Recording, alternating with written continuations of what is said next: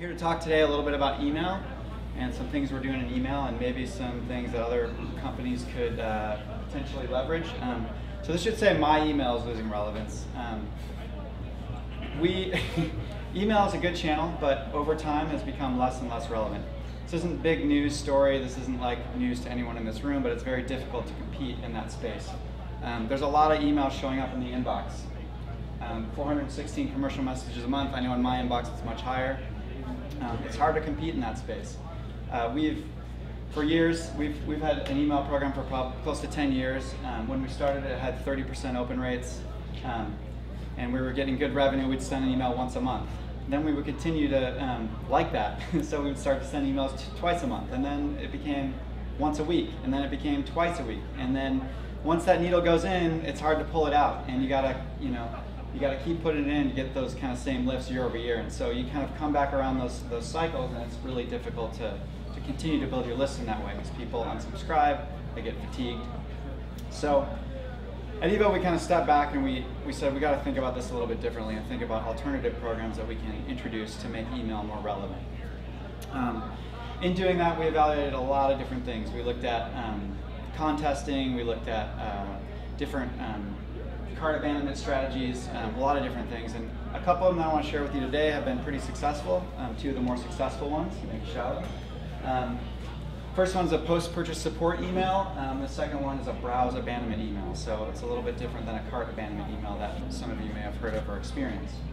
So a post-purchase support email, what the heck is that? So you buy something at Evo, it's a highly technical product, maybe it's a ski boot.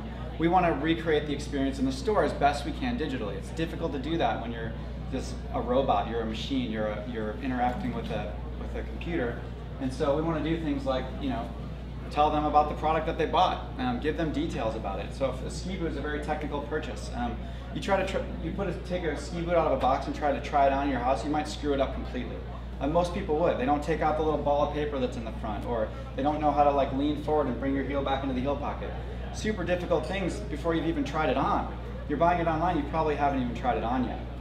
So post-purchase, we're taking content that we already had, and we're just delivering it to people at the right moment. So you buy a pair of ski boots, you get a series of free emails leading you to all content that we already had created on our website. Useful tips, how to try it on. The second one is how to make your boots better now that you've tried it on, how to customize them for a better experience. And then the third one is a cross-sell. It's effectively a cross-sell, but that's not the intent.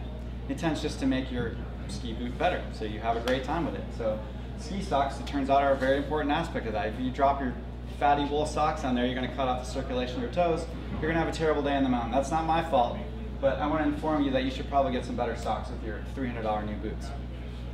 So we're using Silverpop. Some other people I think in this room use that system.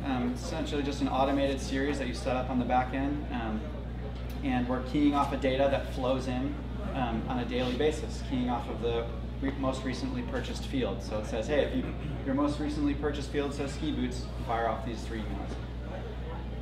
How is that resulting? So it's been great, right? Gigantic open rates compared to average, and click-through rates just enormous, through the roof. It's like transactional email, but it's part of the customer experience. So it's improving our deliverability, it's helping with the overall email program, and it's driving engagement. Difficulty is achieving scale, right?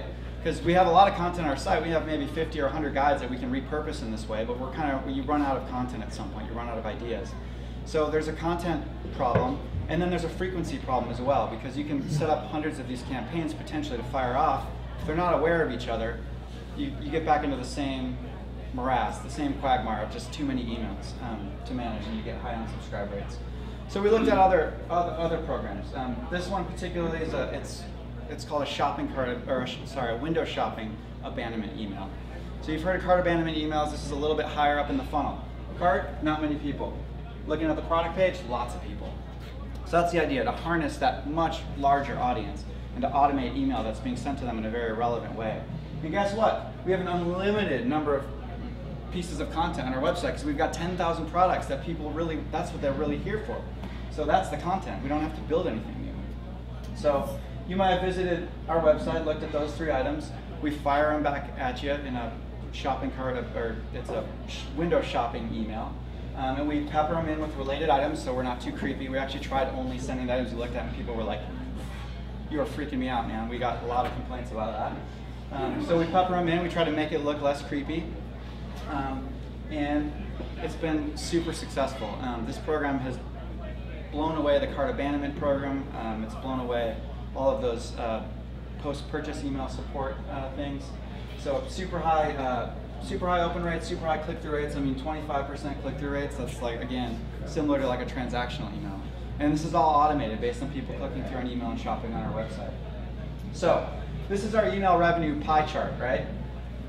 A year and a half ago, we only had this pretty much in transactional email. These two are the new revenue components made up of these two programs I'm talking about. The Trigger Mail stuff is powered by technology called Trigger Mail, abandoned cart, abandoned site.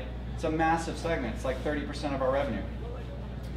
The smart marketer says, who cares? Like, tell me about your true A/B test. So we did that. We held out a control, and we took a control and didn't send them things. People who would have qualified for these programs, we didn't send it to them. Their revenue per visit for the ones that did get it were 29% higher compared to the control that didn't get the email. So it's definitely shown a significant lift and contributed a lot to our email program.